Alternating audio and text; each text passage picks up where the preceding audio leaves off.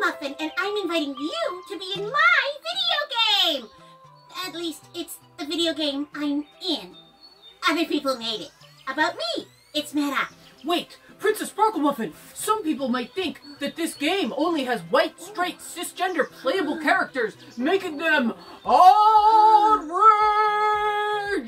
Well, you're not cisgender, Solomon, and you're in the game too. But we haven't even gotten to the gameplay description, and already this is off the rails! I can't believe I'm going to say this, but... Dear God! So,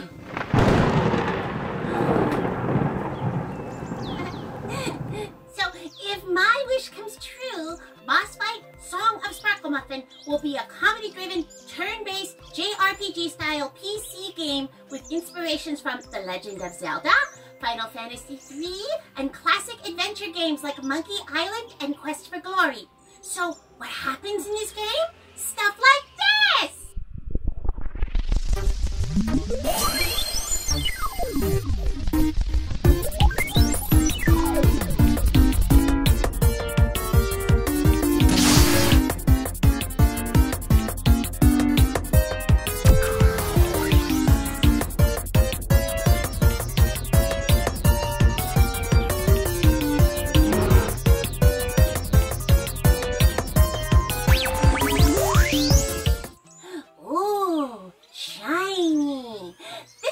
Where I get to adventure with my friends, and I want you to be one of those friends, which is an opportunity to have a guaranteed friend.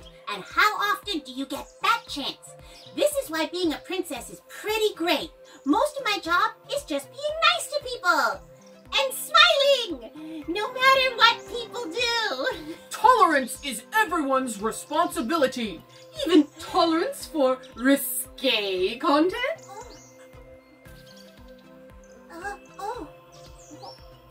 And this is why the road to hell got paved with good intentions. We're supposed to be focusing on the positives here. Oh, come now, Poppet. You'll never meet anyone more inclusive than a succubus. I don't know whether to be outraged by that or accept that as your lived experience. Right. So you, or any character you want to be, can be an NPC, quest giver, or even a sub-boss, immortalized in a video game, which is kind of like getting a statue. Only when it turns out someone did something really bad or really mean, video games get remasters. So video games are like immortality with service plan upgrades.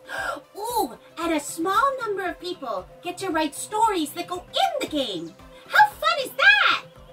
So, here's how the story starts. My nanny, who was my closest confidant growing up, has gone missing, but she left me a magic ring that stops me from ever suffering serious harm. Pretty perfect for a video game character, right? Solves that whole problem of what game deaths mean. I don't die! I just get captured! Again! And again! This seems like a trope against war!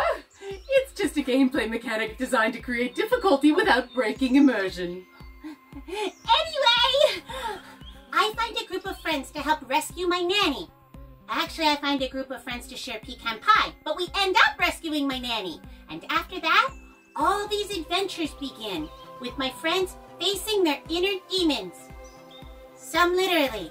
We succeed together through kindness, friendship, each person's unique and special talents, and magical poop. We don't think too hard about that last part. And if you do, we don't judge. Right! I think. We want this game to be something anyone can learn to play, as long as they have an open mind and can accept people who are, well, different. Different implies normalcy, which is problematic. Right, see? An open mind. I keep trying to make that argument about my wardrobe, but I keep hearing it's inappropriate. I don't get it. Anyway, I hope you'll become my newest friend and go on this adventure with me. It'll be fun! But we need you to back this Kickstarter now, okay? So we can include as many different kinds of people as possible, no matter what you look like, who you love, or which allergies your fur triggers. Right! Oh, bless you. Okay, so in case you aren't totally sure, You want to be a part of this super fun, super sparkly game? Here's one last look at the most exciting early footage we could make for absolutely no money! Hey! Oh, who are we kidding? We went into debt for this! Hooray! Wait, what? For all the gameplay, Poppet. Hey, you!